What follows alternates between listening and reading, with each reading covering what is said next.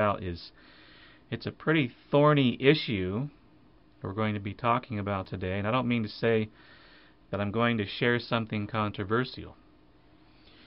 We're going to talk today is a very thorny issue, not controversial, but we're going to go deep into the Word of Yahweh and examine a particular element in our world today that was not a part of the original 6 days of creation.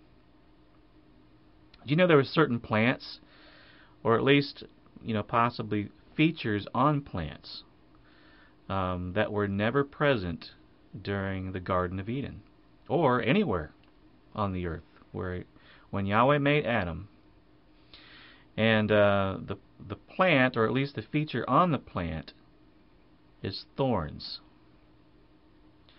Thorns were not a part of the original creation. You ever heard the phrase, every rose has its thorn?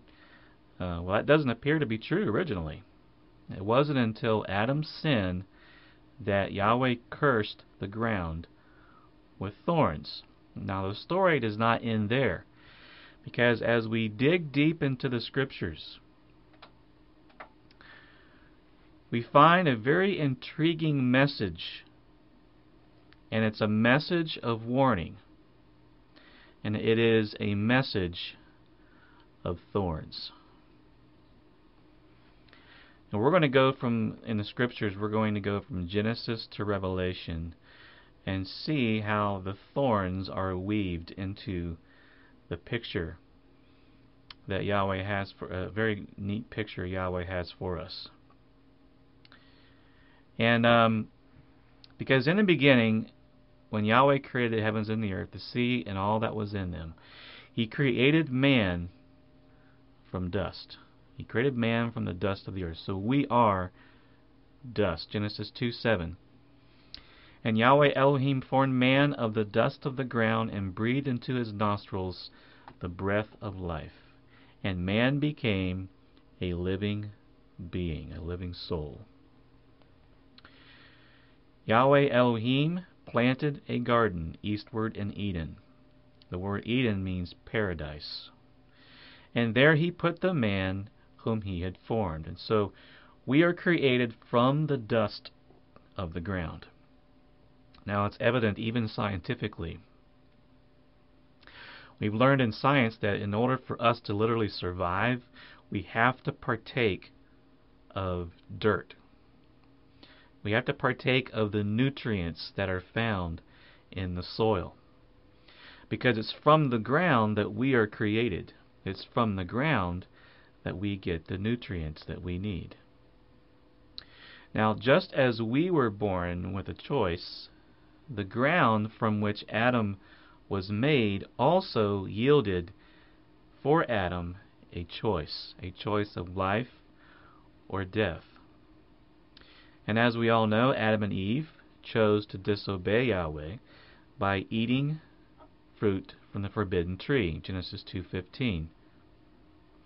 Then Yahweh took man and put him in the Garden of Eden to tend and keep it. And Yahweh Elohim commanded the man, saying, of every tree of the garden you may freely eat, but the tree of the knowledge of good and evil you shall not eat, for in the day that you eat of it you shall surely die. And so when Adam chose to partake of this forbidden fruit, we know the story.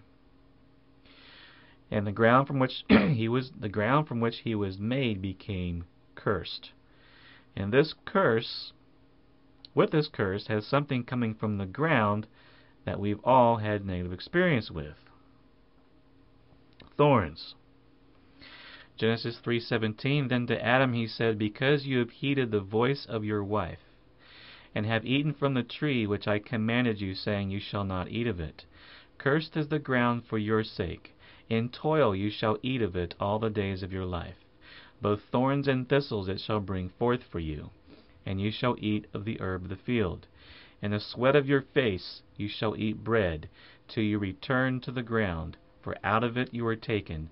For dust you are, and to dust you shall return. And so thorns and thistles will come up as he is trying to eat from the ground. And so thorns were not a part of the original creation. Yahweh, who planted Adam in the garden, was desirous that good fruit would come from Adam. But what he found was that Adam yielded ugly fruit, the ugly fruit of sin. And so, conversely, Yahweh then added thorns and thistles to creation, which starts off as a weed and ultimately prevents our plantings from bearing good fruit. And so here in Genesis, Yahweh introduced thorns to make the ground harder to yield fruit. Now remember, we are made from the dust of the earth. Before, it was easy for Adam to tend to the garden. He could cause it to bear good fruit. No thorns would come up. But now, it would be more difficult. In the same way, just as it was easy before for Adam to walk in righteousness, now, because of the sin nature, the thorns in Adam's flesh, walking in righteousness would prove more difficult. Now, this is the nature of sin, is it not? The more we commit, the more we get tangled into, the harder it can be to get out and to be free. And so Yahweh drove Adam and Eve from the garden and placed cherubim to guard the way to the tree of life, cherubim. Yahweh Elohim said, "Behold, the man has become like one of us," Genesis 3:22, "to know good and evil, and now lest he put out his hand to take also of the tree of life and eat and live forever. Therefore Yahweh Elohim sent him out of the Garden of Eden to till the ground from which he was taken. So he drove out the man, and he placed cherubim at the east of the Garden of Eden, and a flaming sword which turned every way, to guard the way to the tree of life." As we now know, Yahweh dwells between the cherubim. And since this time since the time that Adam was removed from the presence of Yahweh, man has sought to find his way back home. But sin has separated man from his Elohim. Now fast forward to Abraham's day. Yahweh was desirous to save man from his sinful condition. And so he started with a family. He started with Abraham. Through Abraham, there was promised a seed. And that's capital S-E-E-D, seed, the Messiah. Because Abraham was faithful and obedient and was willing to give Yahweh everything he had, including his own son. Yahweh told Abraham, Genesis 22, verse 2, he said, "Take now your son, your only son Isaac, whom you love, and go to the land of Moriah, and offer him there as a burnt offering on one of the mountains which I shall tell you." So Abraham rose early in the morning and saddled his donkey, and took 2 of his young men with him, and Isaac his son. And he split the wood for the burnt offering, and arose and went to the place of which Elohim had told him.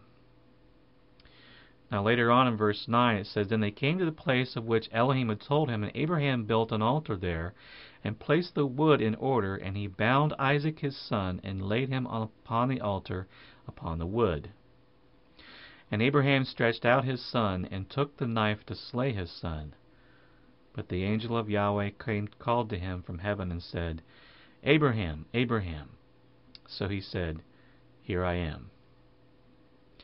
And he said, Do not lay your hand on the lad, or do anything to him, for now I know that you fear Elohim, since you have not withheld your son, your only son, from me. Then Abraham lifted his eyes and looked, and there behind him was a ram, caught in the thicket by its horns. So Abraham went and took the ram, and offered it up for a burnt offering instead of his son. The ram's horn, formerly a place of thorns, would one day signal our freedom, as we will see later. But Abraham was faithful with all of his household. Because he was faithful and because he was obedient, he made a very important promise here to Abraham in Genesis 22:14. He said, "And Abraham called the name of the place, Yahweh will provide, as it is said to this day, the mount of Yahweh it shall be provided." And then the angel of Yahweh called to Abraham a second time out of heaven, said, "By myself I have sworn, says Yahweh, because you have done this thing, have not withheld your son, your only son. Blessing I will bless you, and multiplying I will multiply your descendants as the stars of heaven, and as the sand which is on the seashore, and your descendants shall possess the gate of their enemies. In your seed all the nations of the earth will be blessed, because you have obeyed my voice." And that seed is, as we've shared in our Galatians study, that seed is the Messiah. All the nations of the earth were blessed through the Messiah, because Abraham was willing to offer his own son. Yahweh looked upon that and says, "I will offer my son," with Abraham, because Abraham, when he put Isaac on the altar, that was basically saying, "You can have my children." And one of those children was the seed of Abraham, Messiah Yeshua. Alright, the next appearance of thorns, Exodus chapter 3. Now Moses was tending the flock of Jethro, his father-in-law, the priest of Midian, and he led the flock to the back of the desert and came to Horeb, the mountain of Elohim. And the angel of Yahweh appeared to him in a flame of fire from the midst of a bush. So he looked, and behold, the bush was burning with fire, but the bush was not consumed. Then Moses said, "I will now turn aside and see this great sight, why the bush does not burn." Now, if you look into the Hebrew here, you'll find that, and just do a little in-depth study, you'll find that this bush was a thorn bush. Now, normally thorn bushes burn very quickly by fire. I mean, if you ever thrown thorns into a fire, it doesn't take long and they're consumed, right? Well, in this case, it wasn't. And that made it all the more curious. And so, how is it that the thorn bush dwells in fire and yet was not consumed? Well, the analogy here is fitting because Yahweh came to Moshe. He was announcing deliverance of the children of Israel from bondage, from sin. And so how was it that that man in his sinful and thorny condition would be able to dwell with Yahweh, a consuming fire, and yet be delivered? And so when Yahweh appeared to Abraham in a thorn bush, a fiery thorn bush, and the thorn bush was not consumed, man has yielded nothing but the thorns of sin. In the same way the ground yields the thorns as the curse. And so when Moshe appears unto Abraham in a fiery thorn bush, and yet the thorn bush is not consumed, that is a message of deliverance. That even though man was in his sinful state, yet he would dwell with a consuming fire. And this is just the beginning. Now Yahweh, when bringing the children of Israel to the promised land, stopped at a place called Mount Sinai. In Hebrew it's Sinai. And the word Sinai means thorny. That's what the word Sinai means. And so he would appear unto the children of Israel as a consuming fire to deliver to them a fiery law. Exodus chapter 24, verse 17. The sight of the glory of Yahweh was like a consuming fire on the top of the mountain in the eyes of the children of Israel. And Yahweh came from Sinai and dawned on them from Seir. He shone forth from Mount Paran. He came with 10,000s of his saints. From his right hand came a fiery law for them. It's Exodus 24, verse 17. Deuteronomy 33 and verse 2. And so he gave them a fiery law upon the place of thorns. Now, they were afraid that they would be consumed in the process, and asked that the law be given through a mediator, Moshe, fearing that they, in their thorny state, would perish. Exodus 20, verse 18. Now all the people witnessed the thunderings, the lightning flashes, the sound of the trumpet, the mountain smoking, and when the people saw it, they trembled and stood afar off, and they said to Moshe, You speak with us, and we will hear, but let not Elohim speak with us, lest we die. Now in the wilderness, Yahweh commanded that they make a tabernacle and an ark out of acacia wood.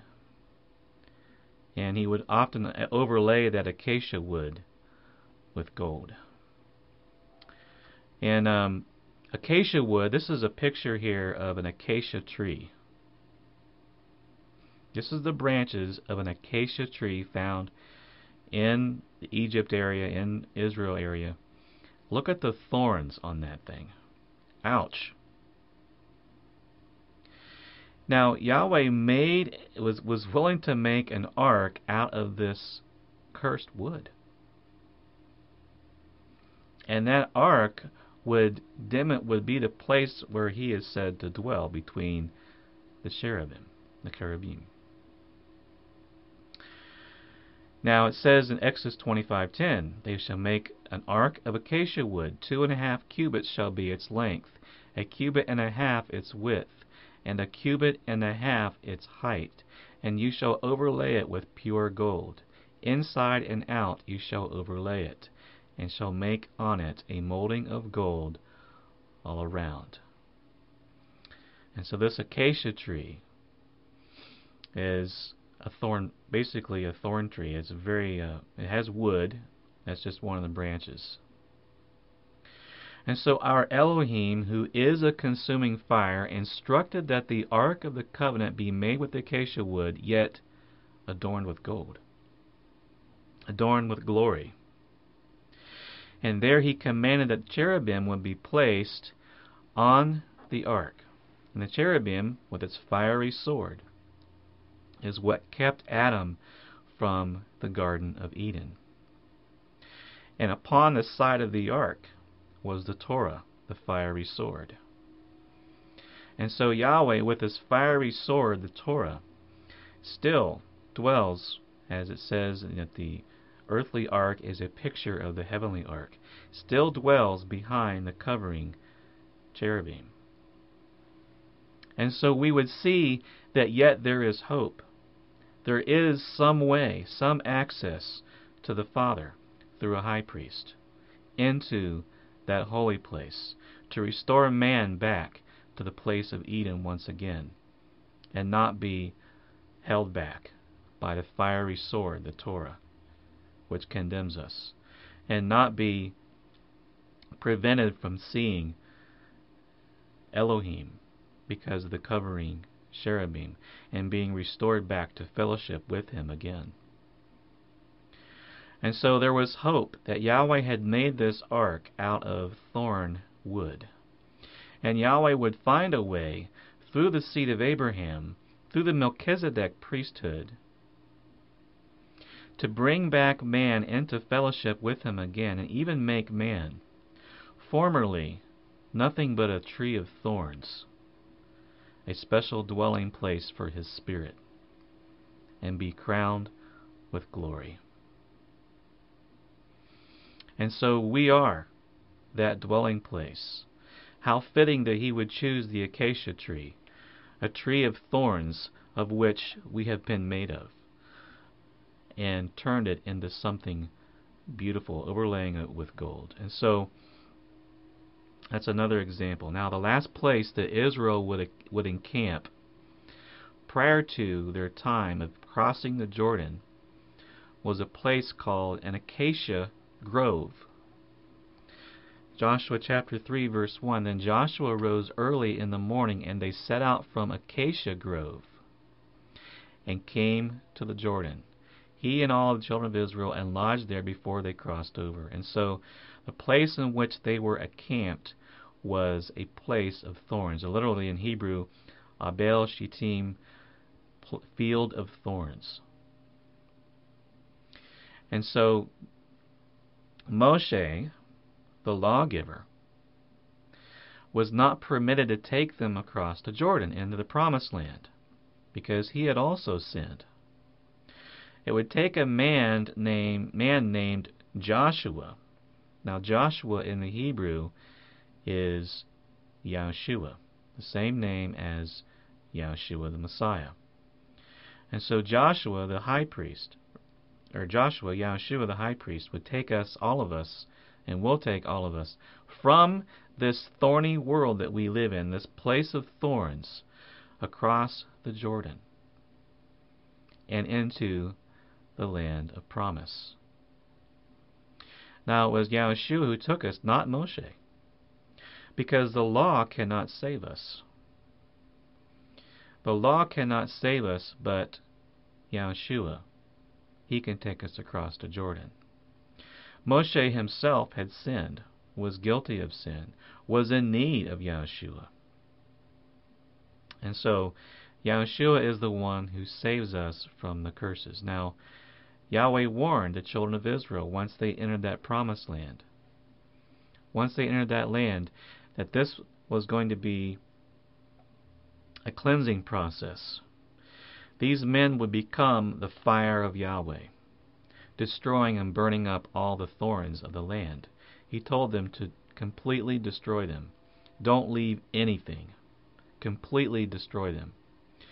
Because he did not want the plants that were in that land, the people that were of thorns, that were not bearing good fruit. He did not want those thorns to destroy Israel and to prevent Israel from bearing good fruit. And so he told them, utterly destroy them, completely obliterate them. But they would not. And he warned them. Numbers 33, verse 55, he says, "But if you do not drive out the inhabitants of the land from before you, then it shall be that those whom you let remain shall be irritants in your eyes and thorns in your sides. And they shall harass you in the land where you dwell." In Joshua 23, 23 verse 12, it says, or else if indeed you do go back and cling to the remnant of these nations, these that remain among you, and make marriages with them, and go into them, and they to you, know for certain that Yahweh your Elohim will no longer drive out these inhabitants, these nations, from before you, but they shall be snares and traps to you, and scourges in your sides, and thorns in your eyes, until you perish from this good land which Yahweh your Elohim has given you. He warned them. Get rid of the thorns, or they will be thorns in your eyes, and thorns in your sides, and they will not be destroyed from among you, and they will destroy you. And so, now the day of Yahweh is a day of burning. Yahweh was putting the children of Israel into this promised land and causing them to be like the day of Yahweh to the heathen that were living there. And so he was calling them to go in and destroy with the sword, the power, the word of Yahweh, with the sword, destroying the people who were dwelling there, cutting down the thorn bushes of the land. But since they didn't cut down the thorn bushes of the land, they became like them. In 2 Samuel 23, verse 6 and 7, it says, "But the sons of rebellion shall be as thorns thrust away, because they cannot be taken with hands. The man who touches them must be armed with iron, the shaft of a spear, and they shall be utterly burned with fire in their place." And so he wanted them to be that spear, that sword, to cut down the thorns of the land, to destroy them. But they chose not to. Now we have our own picture here, because we need to guard ourselves against the thorns of the land. Proverbs 22 verse 5 says, "Thorns and snares are in the way of the perverse. He who guards his soul will be far from them." And you know, the heathen, when they're practicing their sin and their drinking parties and the things that they're doing, they appear to be having a good time in their life of thorns. But be forewarned, especially you young people. Be forewarned. They look like they're having a good time in their laughter. But Scripture says, "Wickedness burns as a fire. It shall devour the briars and thorns, and kindle the thickets in the thickets of the forest, and they shall mount up like rising smoke. And through the wrath of Yahweh of hosts the land is burned up, and the people shall be as fuel for the fire." Do we see a repeated thing here? The people of the land bearing briars and thorns. Briars and thorns, one of the quickest things that will burn is briars and thorns, and they will be destroyed. And so when you hear the laughter of the heathen while they enjoy their sin, think of it like this. Ecclesiastes 7 verse 5, "It is better to hear the rebuke of the wise than for a man to hear the song of fools. For like the crackling of thorns under a pot, so is the laughter of the fool." This also is vanity.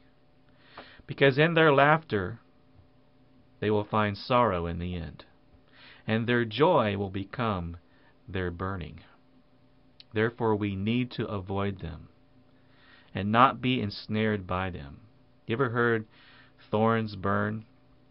It makes a crackling sound. And so when you hear the heathen doing what they do, think of it as the crackling of thorns under a pot. Don't even think of it as laughter. Think of it as the crackling of thorns under a pot.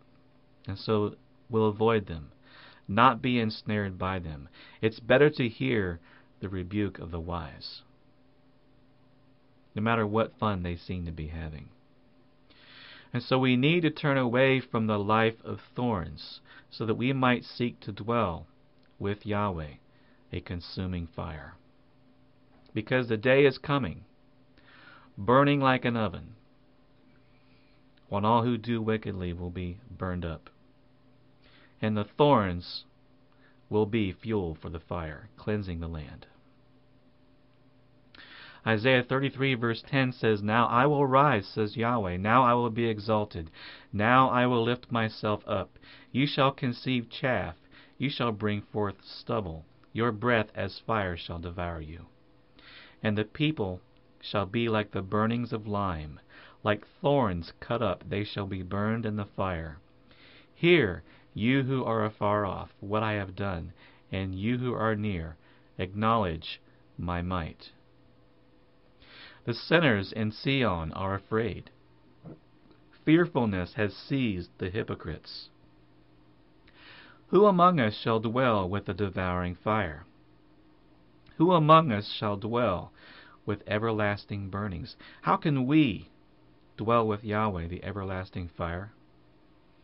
It says, "He who walks righteously and speaks uprightly, he who despises the gain of oppressions, who gestures with his hands refusing bribes, who stops his ears from hearing of bloodshed, and shuts his eyes from seeing evil." Don't even look at their thorny lifestyle. You don't want to hear about it. You don't need to read that news story. You don't need to watch that TV program. You don't need to see that movie. If you want to dwell with the devouring fire, stop your ears from those things. Shut your eyes from those things. They will be thorns in your sides, and they will grow like thorns around you, choking out the word of Yahweh, and you will not be able to bear fruit. And so if we forsake our own ways and our unrighteous thoughts, we will dwell with the consuming fire. It says, he will dwell on high, the one who turns his eyes and ears away from these things. His place of defense will be the fortress of the rocks. Bread will be given to him, his water will be sure. Your eyes will see the King in his beauty, the Messiah. They will see the land that is very far off. And so we need to forsake our own ways, our own unrighteous thoughts, and turn to Yahweh, and we will be pardoned. And his word will accomplish what it ought to accomplish in us, and we will no longer bear thorns. Isaiah 55 verse 7. Let the wicked forsake his way, and the unrighteous man his thoughts. Let him return to Yahweh, and he will have mercy upon him, and to our Elohim, for he will abundantly pardon. For my thoughts are not your thoughts, nor are your ways my ways, says Yahweh. For as the heavens are higher than the earth, so my ways are higher than your ways, and my thoughts than your thoughts. For as the rain comes down and the snow from heaven, and do not return there, but water the earth, and make it bring forth and bud, that it may give seed to the sower and bread to the eater, so shall my word be that goes forth from my mouth. It shall not return to me void, but it shall accomplish what I please, and it shall prosper in the thing to which I sent it, for which I sent it. For you shall go out with joy and be led out with peace. The mountains and hills shall break forth into singing before you, and all the trees of the field shall clap their hands. Instead of the thorn shall come up the cypress tree, and instead of the briar shall come up the myrtle tree. And it shall be to Yahweh for a name, for an everlasting sign that shall not be cut off. And so we need to be bearers like a myrtle tree, bearing good fruit. Now we know that when Israel went into the land, Yahweh had planted them into the land. As for Adam, he was desirous that they would bear good fruit, and not the fruit of thorns. But what happened? Yahweh talks about what happened in Isaiah chapter 5. He says, verse 1, Now let me sing to my well-beloved a song of my beloved regarding his vineyard. My well-beloved has a vineyard on a very fruitful hill. He dug it up and cleared out its stones. He planted it with the choicest vine. This is Yahweh planting the children of Israel into the promised land. He built a tower in its midst, and also made a winepress in it. So he expected it to bring forth good grapes, but it brought forth wild grapes. And now, O inhabitants of Jerusalem and men of Judah, judge, please, between me and my vineyard. What more could have been done to my vineyard that I have not done in it? Why then, when I expected it to bring forth good grapes, did it bring forth wild grapes? And now, please let me tell you what I will do to my vineyard. I will take away its hedge, and it shall be burned, and break down its wall, and it shall be trampled down. I will lay it waste. It shall not be pruned or dug, but there shall come up briars and thorns. I will also command the clouds that they rain no rain on it. For the vineyard of Yahweh of hosts is the house of Israel, and the men of Judah are his pleasant plant. He looked for justice, but behold oppression, for righteousness, but behold a cry for help. The process of falling away is seen in this. First, we begin to bear wild grapes. And then eventually, when we keep choosing the wrong ways, Yahweh stops pruning his vineyard because it's not bearing fruit. It's only when we bear fruit that we can bear more fruit through a pruning. And so he stops the pruning. He stops digging around it. He ceases from caring for his vineyard because it's just bearing wild grapes. And so what happens? Thorns and briars start coming up. Thorns and briars. The sin starts overcoming the whole place. You know, when Yahweh sent the children of Israel into exile, what was it that happened to the land? He sent the children of Israel into exile. Of course, naturally, when a land has a clearing in it and it's uninhabited, what freely grows there is thorns. Isaiah 32 verse 13, on the land of my people will come up thorns and briars, yes, on all the happy homes of the joyous city, because the palaces will be forsaken, the bustling city will be deserted, the forts and towers will become lairs forever. And when we're not focused on the things of the kingdom, the things of the heavenly things, setting our affections on things above rather than things on the earth, when we're not doing that, pretty soon what's going to start coming up in our soil, thorns and briars, which become snares to our souls. Now today, we live in exile. We are a part of the exile. Yahweh removed the children of Israel from the land. And so what happened was, we now are children of those people. And we are children of the exile. And we are surrounded by a place of thorns. Just as the children of Israel were surrounded by people who were thorns in their sides and so on, we are surrounded by thorns. And very few are seeking and finding the way of eternal life. And so Yahshua said, Matthew 7:13, he said, enter by the narrow gate, for wide is the gate and broad is the way that leads to destruction, and there are many who go in by it. Because narrow is the gate and difficult is the way which leads to life, and there are few who find it. You know, people take comfort in majorities. You ever notice that? People take comfort when they're in a group. We're like sheep. If all the other sheep are doing it, it must be okay, is the mentality that we have. And a lot of people ask me today, how can there be so many people deceived? If you're really right about these things, how can so many people have been deceived over so many centuries and no one realizes? Well, I look at what Yahshua said here and says, how can it be that all those people weren't deceived? Because few find it. Few. And if few find it, don't be looking for a crowd. Don't be looking for a large mega church. Because narrow is the gate and difficult is the way that leads to life, and there are few who find it. Now there are false prophets among us, seeking to entice men to bear the kind of fruit they're bearing. Thorns. He says, you will know them by their fruits. Sorry, I guess I missed verse 15 there, but he says, beware of false prophets who come to you in sheep's clothing, but inwardly they are ravenous wolves. You will know them by their fruits. Do men gather grapes from thorn bushes? See, the false prophets are bearing thorns. Figs from thistles, thorns and thistles, the things that were a part of the curse of creation back in the book of Genesis.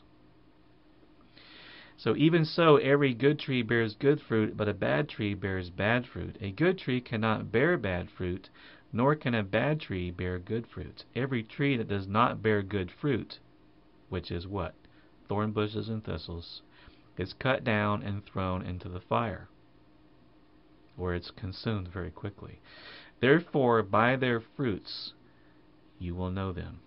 And so what is the good fruit? What's he talking about? What are the good fruits and the bad fruits? Well, that's revealed by the next several verses, because it's revealed by the end result of those many who have gone down the broad way of destruction. And so he says, not everyone who says to me, Master, Master, shall enter the kingdom of heaven, but he who does the will of my Father in heaven. Many will say to me in that day, Master, Master, have we not prophesied in your name, cast out demons in your name, and done many wonders in your name? And then I will declare to them, I never knew you. Depart from me, you who practice lawlessness. We've quoted this verse the last several broadcasts. And the ones who are practicing lawlessness are the ones who are bearing thorn bushes and thistles. In the same way, Adam was commanded not to eat from the forbidden tree. He ate it anyway. And so what happened? Thorn bushes and thistles came up out of the land because he became one bearing bad fruit. In the same way, when we disobey the will of our Father, we will bear thorn bushes and thistles. Now this word translated lawlessness, as some of you may know already, is from anomia, the number 458 in the Strong's Lexicon. The Thayers has the condition of without law because of ignorance of it, because of violating it, contempt and violation of the law, iniquity and wickedness. The Strong's Lexicon has illegality, violation of the law. And so he's going to say to many of them who claim to be believers in the Messiah and yet live a life in violation of the law, depart from me. You are bearers of thorn bushes and thistles. I want no part with you. I don't even know you. And so that's what happens to the wicked who, like the prophets that they followed, they're bearing thorns. And what happens to them?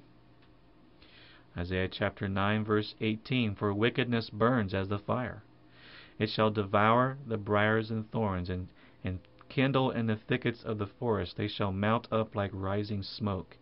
Through the wrath of Yahweh of hosts, the land is burned up, and the people shall be as fuel for the fire. No man shall spare his brother. And so we need to heed the word of Yahweh.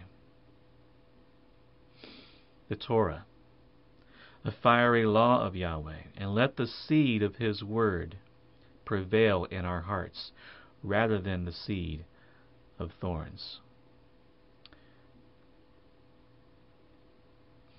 Yahshua said in Matthew 13 verse 3, spoke many things to them in parables, saying, a sower went out to sow, and as he sowed, some seed fell by the wayside, and the birds came and devoured them. Some fell on stony places where they did not have much earth, and immediately sprang up because they had no depth of earth. But when the sun was up, they were scorched, and because they had no root, they withered away. And some fell among thorns, and the thorns sprang up and choked them. But others fell on good ground and yielded a crop, some 100-fold, some 30, some 60, some 30. Now, he who has ears to hear, let him hear. Now, later, in verse 19, he explained this parable to his disciples. He says, when anyone hears the word of the kingdom and does not understand it, then the wicked one comes and snatches away that which was sown in his heart. This is he who received the seed by the wayside. But he who received the seed on stony places, this is he who hears the word and immediately receives it with joy. Yet he has no root in himself, but endures only for a while. For when tribulation or persecution arises because of the word, immediately he stumbles.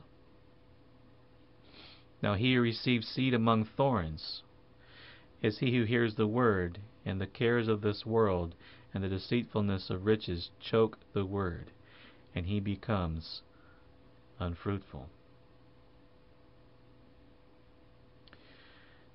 So, but he who received seed on the good ground is he who hears the word, understands it, indeed bears fruit and produces some 100-fold, some 60, some 30. And so Yahshua said here, some of the seed falls among thorns. The thorns are already there when the seed went into the ground. You know, I found this to be true when I garden. You don't have to plant weeds. They just show up. But we have to be continually diligent about getting rid of the undesirables or they will overgrow and they will shade out the healthy plant from the light of the sun. Ever found yourself in a briar patch? It's one of the most frustrating things, because one false move and you feel pain. Imagine yourself as a plant trying to grow and bear fruit through the pierces of thorns, which essentially come from weeds. And so the only way to rid yourself of the thorns is to take something sharp and cut them out, right? But that takes laboring for spiritual things. We can't be lazy about the weeds, the thorns. We can't be lazy about it. We have to labor in the spiritual things. We have to take the sword of the word of Yahweh and cut those things out and burn them. Have nothing to do with them. And if we're not willing to labor and take care of our spiritual garden and cut down the weeds and cut down the thorns that are already there, we're surrounded by thorns, my brother, my sister. We are surrounded by thorns today. We have to maintain our garden. What will happen is, in our laziness,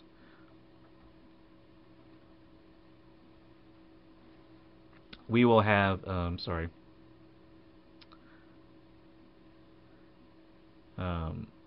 we'll find ourselves in a hedge of thorns, basically. I'll get to that in a second. But I wanted to talk about this verse here, because it's talking about several things of what the thorns actually are. And he says in Matthew, he says, he receives seed among thorns, as he hears the word, cares of this world, deceitfulness of riches. That's thorns. Choke the word, and he becomes unfruitful. Mark 4:19, it says, the cares of this world, the deceitfulness of riches, and the desires for other things entering in, choke the word and becomes unfruitful. Desires for what other things? Things of the world, things that are contrary to the word. In Luke 8:14 it says, now the ones that fell among thorns are those who, when they have heard, go out and are choked with cares, riches, and pleasures of life, and bring no fruit to maturity. And so we have the cares of this world, that's the things that choke out the word. We have the deceitfulness of riches. We have desires for other things. And we have the pleasures of life. Those are the things that keep us from bearing fruit. All we have to do in order for thorns to grow is be lazy and do nothing. And I don't have this up here, but it says, Proverbs 15:19, the way of a lazy man is like a hedge of thorns.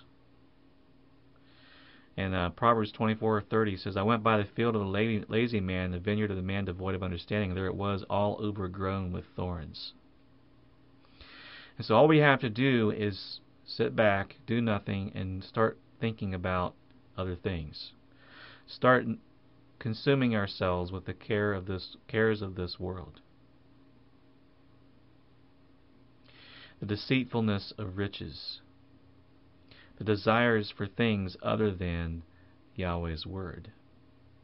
And seeking the pleasures that are in this life. These thorns, my brothers, will suck up the nutrients out of our soil and then grow over top of any good planting Yahweh has put in our heart and shades our good plant from much needed sunlight. You might catch a glimpse here and there of sunlight. But brothers, we need the light. We need the word, the light, righteousness. We need the water. That's the grace through the Messiah, the giving of His Holy Spirit. We need the word and we need the Spirit. We need the Torah and we need the Messiah. Do you see the connection between the word being the light and the rain being the Spirit?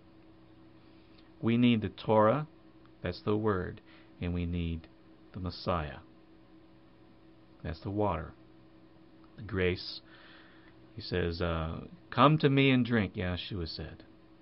And those are the two ministries that will keep us growing. We can't just have a bunch of water and get no word. There's nothing to plant. There's no planting there. We've got to have the Word for us to bear fruit. There is no seed. And unless our seed is watered by the Spirit of Elohim, then we can't grow. We can have a seed. Oh, there's the Torah, but we don't have Messiah, and so we can't grow. And so watch out for the foreign plant that grows up and entangles and entwines and blocks out the sun, the Word, blocks out the light, and sucks up all the water. You know, watch out for that foreign plant, because it maybe just start with just one, innocently. May seem even beautiful, but a crowd's around you, growing very quickly. You try to remove it, and it pokes you. You can't touch it. You need something sharp to cut it, like the sharp sword of the Word to cut it down. Now, you ever notice that the Word of Yahweh only cuts you if you become like the thorns? It's the thorns that Yahweh is cutting away when His Word cuts to the heart. Don't be angry when it does. Don't be upset when the Word cuts to the heart. That's the sound of Yahweh cutting the thorns out of your heart. That's the feeling, because there's something thorny in our heart. It needs to be cut out. Don't be like the Sanhedrin in Acts chapter 7. That when they heard these things, verse 54, they were cut to the heart and they gnashed at him with their teeth. Instead, be like the men in Acts chapter 2 who humbled themselves, wanting to be delivered from the thorns. Acts 2:37, now when they heard this message from Peter, they were cut to the heart and said to Peter and the rest of the apostles, men and brethren, what shall we do? And Peter said to them, repent, and let every one of you be baptized in the name of Yahshua the Messiah for the remission of sins, and you shall receive the gift of the Holy Spirit. Then Peter said, for the promise is to you, verse 39, and to your children, and to all who are far off, as many as Yahweh our Elohim shall call. And with many other words he testified and exhorted them, saying, be saved from this perverse generation, this generation of men who bear thorns. But brothers, if we are already spiritual and we're not carnal, the Word will not cut. It will become something to rejoice over. And the more spiritual we are, the more like the Word we are, the more like the Messiah we are, because the law is spiritual, then the less the Word is going to have to do some cutting in us, cutting away the wicked things, the wicked thorns out of our heart. But the more we're exposed to thorns, the harder it is for us to see the light and to value the things that Yahweh values. And your eyes become used to the darkness from the shade of the thorn tree due to the overgrowth of thorns. And so, you ever sat in the dark for a while and all of a sudden somebody turns a light on? It takes some adjusting. It might even hurt. And so let's avoid this sowing among thorns. For thus says Yahweh to the men of Judah in Jerusalem, break up your fallow ground and do not sow among thorns. Circumcise yourselves to Yahweh and take away the foreskins of your hearts, you men of Judah and inhabitants of Jerusalem, lest my fury come forth like fire and burn so no one can quench it because of the evil of your doings. Fire burns the thorns, doesn't it? And so if we've been delivered from the thorns of this world, we will not be consumed on that final day. We will dwell with the everlasting fire, and the same fire that destroys the wicked will not destroy us. But how is it, brothers, that we know we have a sin nature? How is it that we can be delivered from the thorns that we have allowed in our lives? We struggle, we battle, we have difficulty. We are challenged with the temptations of this world every single day of our life. How do we get delivered? We are the thorns. How can we dwell with the everlasting fire? Romans 7:14 says, "For we know the law is spiritual, but I am carnal, sold under sin. For what I am doing I do not understand. For what I will to do, that I do not practice. But what I hate, that I do. If then I do what I will not to do, I agree that the law, it's good." So the law is spiritual.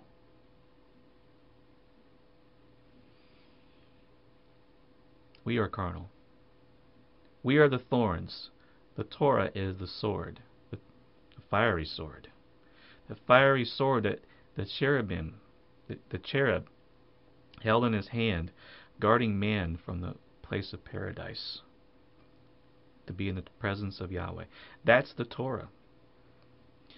But we have Yahushua HaMashiach, my brothers, the promised seed of Abraham. Remember, Abraham was asked to offer his son Isaac on the altar, and Abraham demonstrated that he was truly willing to give his son Isaac to Yahweh. Yahweh stopped him, and a ram was provided instead, one that was caught in his horns, in a thicket of thorns and briars. And so Abraham called that place Yahweh Yireh. Yahweh provides, because Yahweh had provided an offering. And it was after that Abraham was promised that through his seed, that is the Messiah, all nations would be blessed.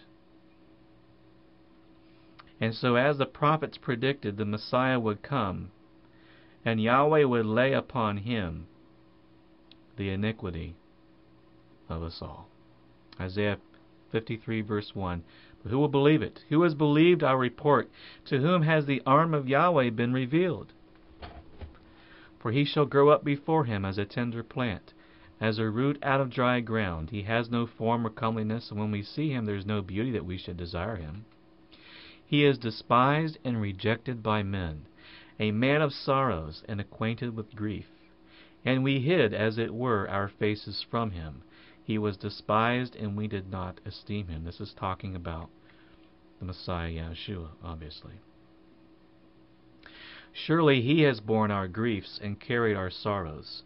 Yet we esteemed him stricken, smitten by Elohim, and afflicted. But he was wounded for our transgressions. He was bruised for our iniquities. The chastisement for our peace was upon him, and by his stripes we are healed. All we, like sheep, have gone astray. We have turned every one to his own way,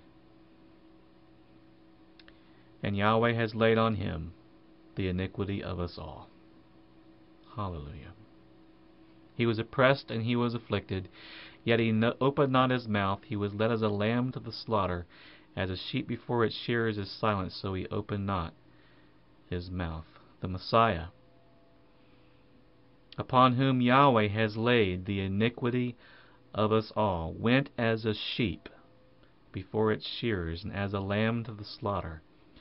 And Yahweh laid upon him the iniquity of us all.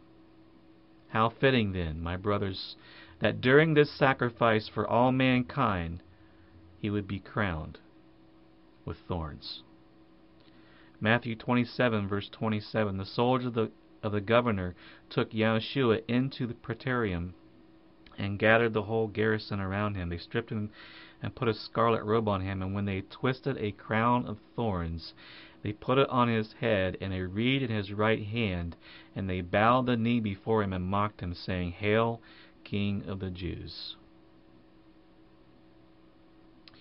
Yahushua, who bore the curse of the law at Sinai, the thorny mountain, became the curse for us, being crowned with thorns, a crown that we earned, but Yahweh placed it upon him.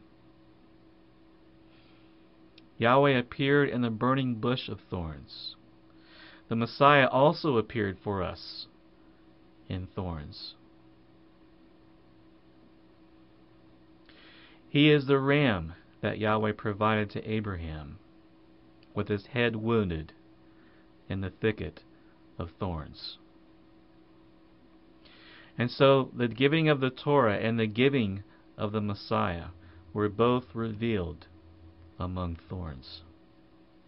The Torah at Mount Sinai, the thorny mountain, and the Messiah, while his crown was made of thorns to mock, it actually was quite fitting. For the men who gave him a crown of thorns, they were thorn-bearing men. But brethren, Yahweh laid our iniquity, our thorns upon him, and through that made him king. And brethren, though we through our sins are actually the one who caused the need for the Messiah to bear the iniquity of us all, the thorns. And so it's our thorns, our sins, that was placed upon him so that we, as a burning bush, would not be consumed. So as the Torah dwells in our hearts, the place of thorns would not be consumed, so that we, like the tabernacle in the wilderness, would actually become the dwelling place of Yahweh. John chapter 14, verse 23. Yahshua answered and said to him, If anyone loves me, he will keep my word, and my Father will love him, and we will come to him and make our home with him. 1 Corinthians 3:16, Do you not know that you are the temple of Elohim, and the Spirit of Elohim dwells in you? Ephesians 2:19, Now therefore you are no longer strangers and foreigners, but fellow citizens with the saints and members of the household of Elohim, having been built on the foundation of the apostles and prophets, Yahshua Messiah himself being the chief cornerstone, in whom the whole building being joined together grows into a holy temple in Yahweh, in whom you also are being built together for a dwelling place of Elohim in the Spirit. Brothers, is it any wonder why Yahweh had the ark of Elohim, the place of his dwelling, made of acacia wood, and yet crowned with glory? Brothers, how could the Bible not be inspired from cover to cover? This is such a deep, consistent message across every single one of them books. 40 men living on 3 continents, written over a period of 1,500 years, yet speak one message just on thorns. We live in a land of doubters.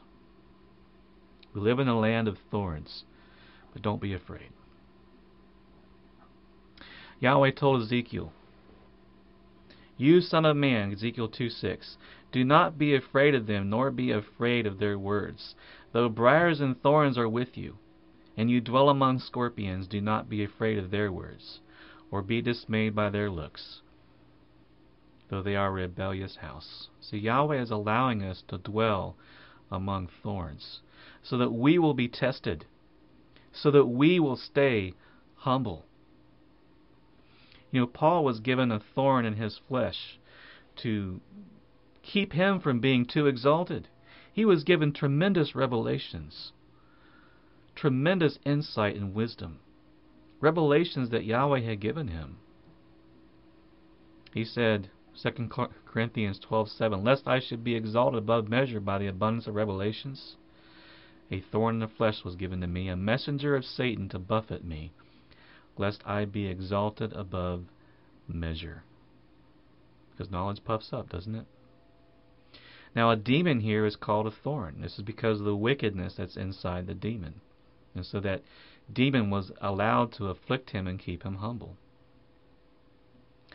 And so, brothers, let's hold fast to the faith, being strong, even among thorns, taking our sword, the word of Yahweh, and cutting down the thorns among us. Some may not like it. Some don't like being cut to the heart. Some, when they're cut to the heart, they humble themselves. Hebrews chapter 6, verse 4 is our warning for us. Once we are blood-bought, once we are believers in Messiah Yahshua, he says, It's impossible for those who were once enlightened and have tasted the heavenly gift and have become partakers of the Holy Spirit and have tasted of the good word of Elohim and the powers of the age to come, if they fall away, to renew them again to repentance, since they crucify again for themselves the Son of Elohim and put him to an open shame. For the earth which drinks in the rain and that often comes upon it, and bears herbs useful for those by whom it is cultivated, receives blessing from Elohim. But if it bears thorns and briars, it is rejected and nearer to being cursed, whose end is to be burned. And so, brethren, don't be among those who walk away from the Messiah, who begin to doubt the word of Elohim. Don't be among those who think, I can sin all I want. I can bear all the thorns and briars that I want, and I won't be cursed. I won't be burned.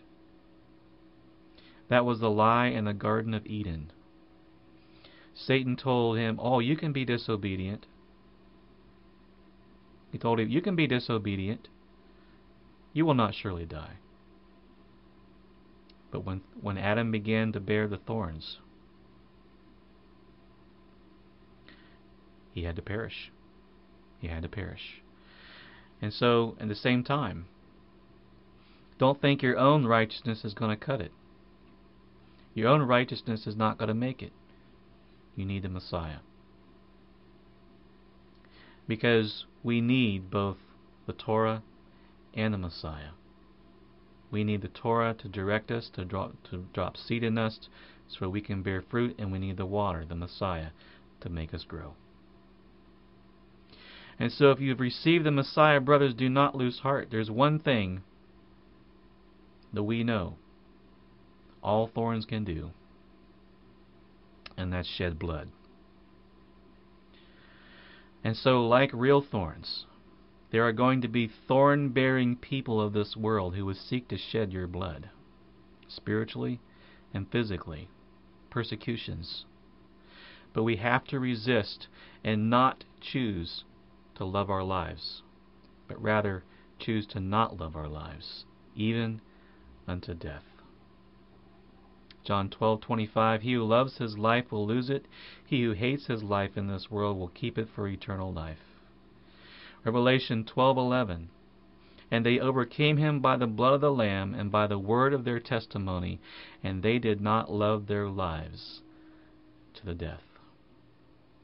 And so, brothers, we can overcome by the blood of the Lamb, by the word of our testimony.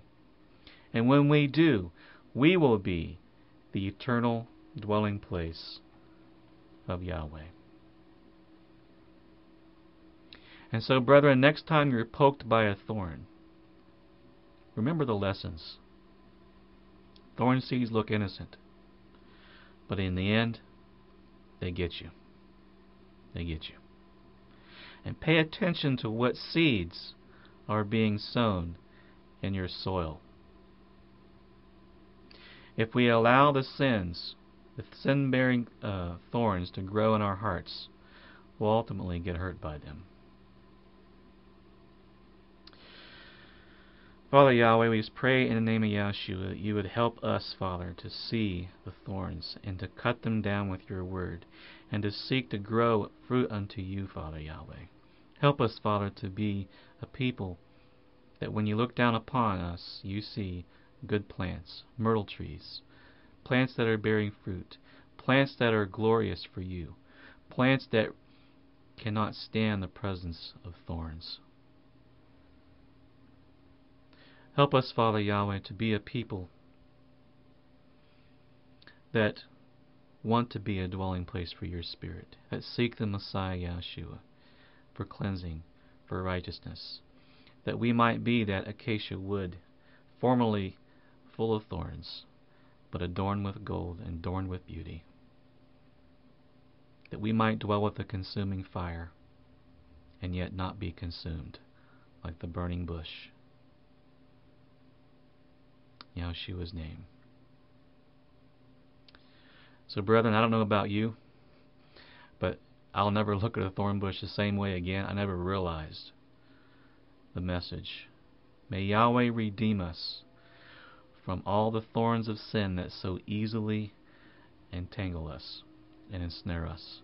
May Yahweh cause us to cleave unto the Messiah, who bore our otherwise fire-ready thorns upon his head, our sins upon the tree, causing it to be that it's no longer we who live, but Messiah who lives in us, and causing it to be that through him and through him alone we can now go past the cherubim, who bore the fiery sword to keep us from Eden, the fiery law of Yahweh which would otherwise consume us, and bring us back into paradise, into the Holy of Holies, where there is pleasures forevermore, in bringing us back into eternal fellowship with Yahweh once again, just as it was in the Garden of Eden. Hallelujah. May Yahweh bring all of us back, and may Yahweh bless you, and may Yahweh have mercy on us all.